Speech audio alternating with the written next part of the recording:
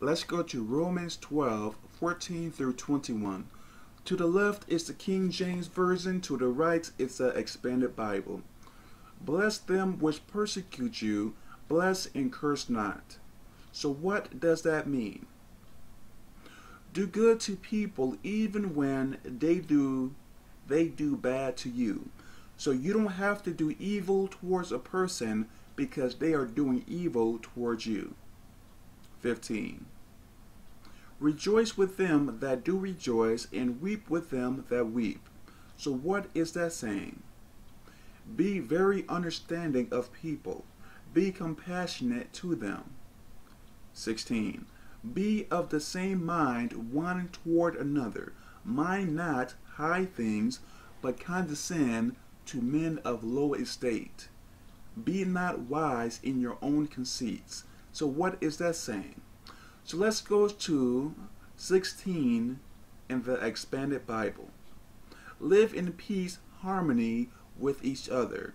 Do not be proud, arrogant, haughty, but make friends with those who seem unimportant. Associate with the humble, those of low social status, or be willing to do lowly tasks.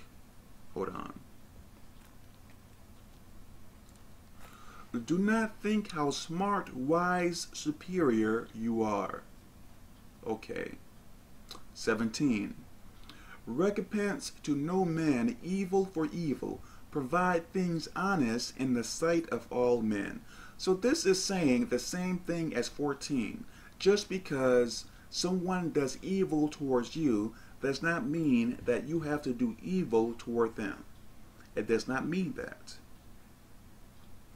So you defeat evil with doing good. You don't defeat evil with more evil, which some people try to do that, and it never works. Okay. 18. If it be possible, as much as lieth in you, live peaceably with all men. So live in peace with everyone, if it is possible. 19. Dearly beloved, avenge not yourselves, but rather give place unto wrath. For it is written, Vengeance is mine, I will repay, saith the Lord. So this is saying, you don't have to seek out for your revenge because God is going to avenge you. So if you decide to get down in the dirt and try to get your revenge, God is going to punish you, because when you do bad, bad things are going to happen to you.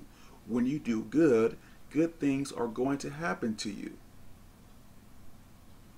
Or should I say, when you do bad, more bad things are coming your way. When you do good, more good things are coming your way. Some people call it karma, but it is really the law of reaping and sowing. Okay, so let me tell you this story. A while ago, I had this enemy, and this person was really treating me poorly. Yes, this person did some kind things for me, but this person was really treating me poorly. And I know what the Bible says about how to treat your enemies. So I was buying my enemy gifts. I bought him one gift and I gave him something else. Actually, I gave him some other things as well. And I was being respectful to this person as well. Because I know that it was a matter of time for God to avenge me. I knew it. So within a week or so, guess what? This person got injured. Surprise? No. I was surprised that it happened that quickly though, but I was thinking maybe a month or somewhere around there, but this person got injured, and while this person was injured, I had to help this person. and his attitude kind of changed a little bit. But when he healed up a little bit, his attitude went right back to the way that it was. So I was thinking, like, what is wrong with you? Like, you don't learn too quickly, I guess. So I believe some other bad things happened to that person, but I did not want, well, toward the end, I did not want any bad things to happen to that person. But at first, yes, I wanted God to, like, make this person stop being this way toward me. But the thing that really shocked me, this person called me maybe a month or two later, and when he called me, he apologized. If it was possible, my eyes would have gotten this large. Like, seriously, if it was possible, because I was shocked.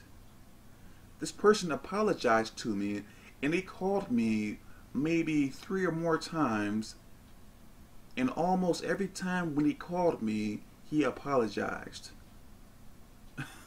Shocked. And not only that, he was offering me to go out to eat with him. So apologizing and offering me to go out to eat with him. On top of that, explaining why he was doing what he did.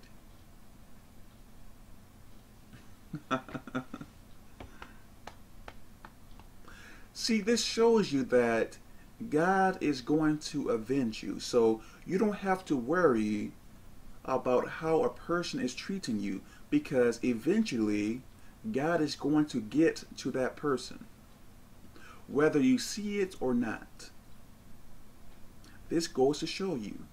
Verse 20, therefore, if thine enemy hunger, feed him.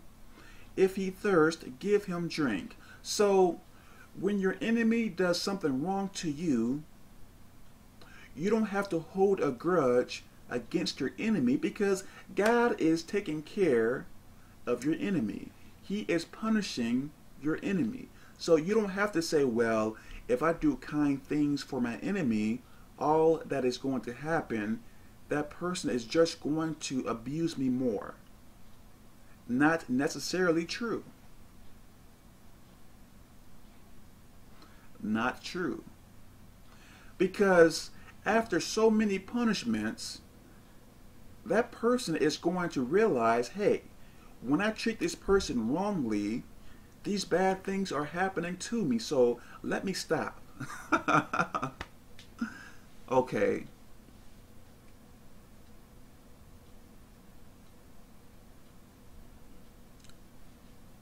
So, 20. Therefore, if thy enemy hunger, feed him.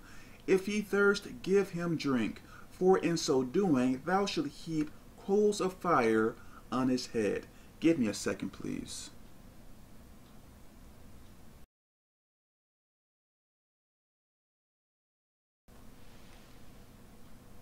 So what is that saying? When you do good to people while they are doing bad to you, after a while, they are going to feel ashamed of what they are doing. They are going to feel ashamed.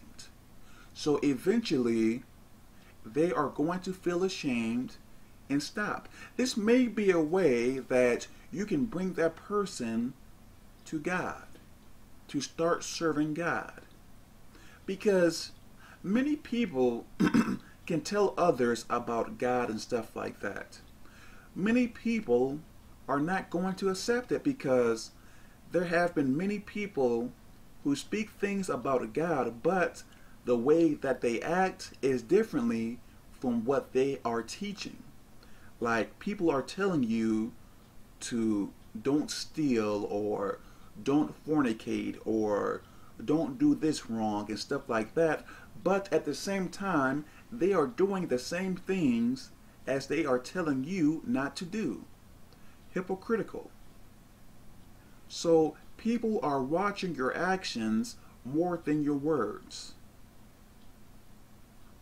So the way that you can bring someone to Jesus Christ is by acting like a servant of God, doing the rules and regulations of what the Bible say to do. Because if you don't, how are you different from them? You aren't. You are a sinner as they are. Just because you dress up as a Christian, or you look like a Christian, or you act like a Christian, does not mean that you are obeying God. You are just an imitation of a servant of God. And many sinners see that. This is why they are watching, not so much listening. You may be saying the truth and everything, but what good is the truth when it is coming from a hypocrite? Makes sense, right? So if you are going to do wrong, don't teach. Get right first. How can a hypocrite teach about God? Think about that. Crazy. Okay.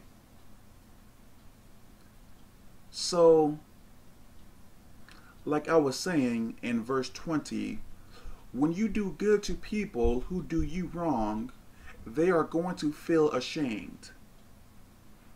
So this is a way that you can bring this person closer to Christ, because that person is going to treat you right sooner or later. Verse 21, be not overcome of evil, but overcome evil with good. So the only way that you can defeat evil is by doing good.